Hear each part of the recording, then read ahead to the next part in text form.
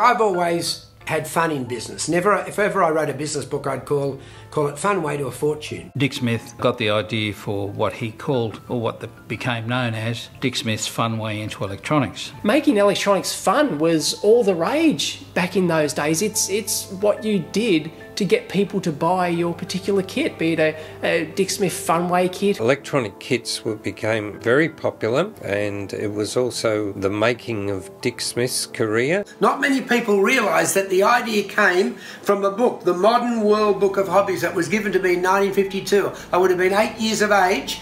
It allowed me to make a 2-valve radio without using a soldering iron by screwing the parts into a bit of timber. And that's where the Funway kit came from, and the Funway idea. It was certainly the first collection of kits that had been done with a book. Those books are actually sold separately, so you could buy them before and decide what kits you were going to make. Well, it was really important as a business item because it introduced young people to electronics and made it fun to build projects. I remember the Dick Smith Funway into electronics, and I know a lot of people got their start there. I went through all of the Dick Smith Funway series. Just a great time to, to get into kits. They got into just about every school. Funny enough, there was some books in the school. There was actually this Dick Smith Funway into Electronics book, so I got those. Or you could buy the kit and then buy the book to cover how to make it. Because they simplified how to learn it. It had a lot of information inside, and you could learn skills as well as circuit theory. There were also little bits about the radio pioneers and things like how to use a multimeter, explaining radio and various things, so they brought a bit of life to electronics. So I do think that having kits and books, or instruction book that goes with a kit, is a very useful way of building a project, because when you want to build a project, you want success. You could build kits and learn from them and learn what components were, so he made it fun. The funny thing is I didn't even know how to pronounce some of the words, like capacitor. And we'd go ride to a Dick Smith store and pick up a kit and take it home and build it over the weekend. And as a kid, you'd run down there and you'd buy a kit and you'd make it up and you'd see what it did or what it didn't do. The projects were all very interesting. I remember always wanting to actually get the next kit. The one that sticks out particularly was probably the FM radio transmitter. The bug, being able to, transmit and pick it up on an FM radio, that was pretty cool at that age. The Dick Smith kit was big because it was something to latch onto as a self-contained project. You could get up and running with a lot of success, it had good guidance, and the fact that there was a physical store you could go to was really important as well, I reckon. Electronic Funway and kits. People developed an interest from there. They'd build a simple little kit and then they'd come in as teenagers and then young adults to get more components to build other kits which are more advanced. So it was a great way, while you learnt about electronics, to start maybe even a career in electronics, which a lot of people went on to do. Most kits did have instructions or a backup article in the magazines at the time, like Electronics Australia, but it was good to have a coloured, well-described book to go with it. I can remember my first project, Project 10 in Funway 1, an electronic music maker. Every experience you learn something from, and so you try one of these projects, and if you had some success and learned something from it, you might try another. They were huge. I mean, I just read them repeatedly, and I think I got the green one for a birthday or something like that. So it was just, you read it and read it and read it until it was dog-eared. I mean, there was nothing else. There was literally nothing else that explained to somebody who's starting out how to do electronics. The descriptions that we put in were aimed at a lower age,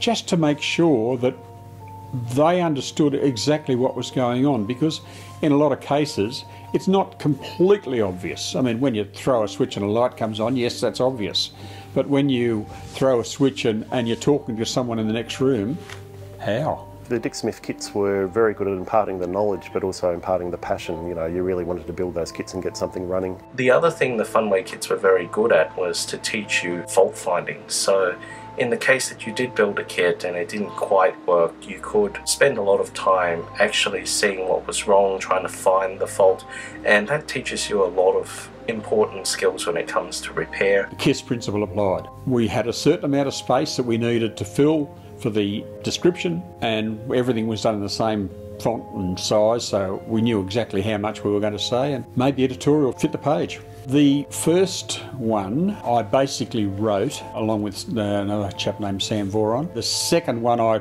mostly wrote. Then Marshall Gill came in on Funway 3. Funway 3 was a series of projects on electronic building, it was a step up from the Funway 1-2 series in that it was more sophisticated.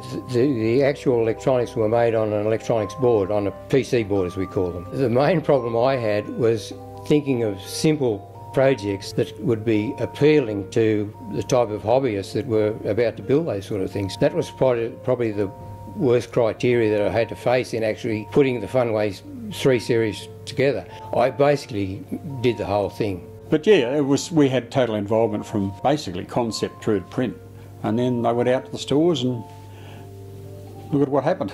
They were unbelievably successful. The books were deliberately inexpensive and they sold very, very well. Dick Smith's Funway into Electronics books really helps hundreds of thousands of children and adults. It does cover the full age range. Get into electronics. There was just thousands sold and thousands of kits that went with them as well. So that was another marketing piece of genius from Dick Smith. It was all about the fun experience of going through the instructions and building things and getting that help along the way. So yeah, it was a pretty good marketing ploy. And they even went to America. We sold the books in America. He glamorised the whole process of building electronics. You know, your mates will envy you. And he had all these great slogans and ways of putting things across that you could build this and impress your friends. And indeed, that was absolutely true. But it was the way that it was put together that was innovative. First of all, putting the circuits onto breadboards, then the description of what things did. Having the labels in the back of the magazine that many people just cut them out, but if they wanted to keep the book intact, just photocopied them and you glued those onto the breadboard. That was all very innovative, and that was a big part of the Funway experience, for want of a better word. But the product introduced a lot of people into electronics. Some kids would have used the Funway book to learn how to make a crystal radio or the beer-powered radio and find success with electronics that way. Oh, it was absolutely magic. The idea of being able to hear a signal from 50 or more kilometres away with no batteries at all. It really did open up electronics hobby to hundreds of thousands of people. And to think that I had influence on so many people. I remember writing the Funway books. I knew that I wanted something really simple. Now, I thought the Funway books were for hobbyists, people like me. I couldn't believe that they would be used as the basis for some of our computer scientists, some of our radio engineers today. It certainly gave a generation of enthusiasts a leg up. It's no surprise that many famous scientists, physicians and electronics technicians and professionals in the industry had to start somewhere, and a great majority of Australians did start with those Funway books. From time to time I'll be walking, say, down the street in Melbourne and someone will stop me and say, Dick, I just want to say hello. I'm now in electronics, I'm in rocket guidance, and I started off with your Funway books. Makes me feel very proud. Look, I'm a scientist because of Funway into electronics. And it is neat that someone can go from working on those simple projects where you're shoving the wires into the wood with a screwdriver to or other electronics manufacturers in Australia. I didn't get a better dose of knowledge until I got to the TAFE course and started learning incrementally from teachers. Since then, it's still being used in schools even now. I think there's a lot that's still relevant. The basic concepts of how transistors work and resistors and capacitors and discrete components and simple logic gates are as relevant today as they've ever been. Electronics labs, we get inquiries about where can I buy these darn kits from. I'm hoping that one day at school they'll end up with the Funway book or something similar, because I think it's really important you learn that practical side of it. If you want to connect an Arduino to a relay, you need to understand how a transistor works, for example. So it's important you always have LEDs on projects, no matter how sophisticated the microcontroller might be. You might have a 32-bit ARM, but you still might want to have it flash an LED. So Ohm's law and the sort of basic fundamentals that you got from the Funway series are still extremely relevant. The Dick Smith books are still available on eBay, for example, and I have my own set which I guard closely. So yes, I still build things. I love it. I've still got my soldering iron. I've still got my workshop. There aren't the exact replicas of those kits available anymore. When I left Dick Smith's, I left them with 3 very, very successful publications. The people who followed didn't do anything to upgrade them. I think there's just really like a lack of good text like that. I decided to do a similar thing with JCAR electronics, and we have what we call our short circuits theories. And there's a whole set of designs in those publications, most of which came from Silicon Chip, I might add. Of course, we had a part in developing those. So people do start off with those publications, and they are promoted in the schools. The short circuits books recognise emerging technology, which the Dick Smith product didn't. That's no criticism of Dick Smith. He'd left by that time. I suppose the difference is the information revolution. In the past, we just had Funway books and a few other books. Now, the world's your oyster as far as information. With the Funway book, you did have the information organised. It was in a particular structure. Whereas with the internet, you might be dipping between multiple websites, videos, and for a beginner, that can be somewhat daunting. Looking back over a career, it's hard to overestimate the importance of books like the Funway into Electronics and the kits, because they give young people a sense of confidence to go into a complicated domain and to forge a career. My name is Goff Louis, and I remember the Funway kits. My name is Paul Payton. I'm the chairman of the Melbourne Electric Vehicle Group. I got started in electronics on those with Dick Smith and with Funway projects on those in the early 80s. At the moment, I run a tech blog site where I tear apart things, look at how they work inside. I build things and I document them there, or I modify things. Sometimes I salvage as well as review products. I'm Rob Gannon, and I started off my interest in electronics when I got a Dick Smith Funway to Electronics book and kit for Christmas when I was a kid. My name's John Spencer.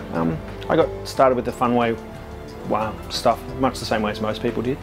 My parents bought it for me for Christmas one year. Since then I've just loved tinkering with electronics. I've done it as a career. Now I repair drones, I work on 3D printers and do all sorts of great cool stuff. I recently got my doctorate in civil and environmental engineering, and that is built upon my undergraduate degree, which is a first-class honours in photovoltaics and solar energy. I'm a technical specialist and a systems administrator. I've been in computers and technology for pretty much my entire career. My name's Adam Mead. I got started in electronics through the Funway into Electronics series, and that led me on a path directly to software development, believe it or not, via microelectronics. And now I'm developing iOS applications. I'm Lachlan Marr. I'm a design engineer. I manufacture industrial inspection equipment, and I started off with Dick Smith Funway kits, making a robot back in primary school with my friend Michael, and this is it here. You can see we've got the Dick Smith mini colour organ, which is on its belly. That led me into a career in electrical engineering, making inspection equipment, and we've been incorporating robotic apparatus, actuators and things into that these days. My name's Peter Parker. I got started in Dick Smith Funway kits at the age of 10, which led me to a lifelong interest in electronics. Hi, my name's Andy Jelmy. I'm a founder of the Melbourne Hackerspace, and I got into electronics as a kid through reading and learning from many sources, but the Dick Smith Funway kits were instrumental because they pitched at a level of comprehension as a child I was able to understand. Many other sources were aimed for professionals, and that led to my career, which has fundamentally been a software developer who's always worked closely with hardware engineers. So I started at Cray Research for many years, working with engineers where we had to diagnose down to the chip level. Worked in home automation, and more recently a co-founder of LifeX, which was doing the early prototyping on a consumer electronics Wi-Fi light bulb.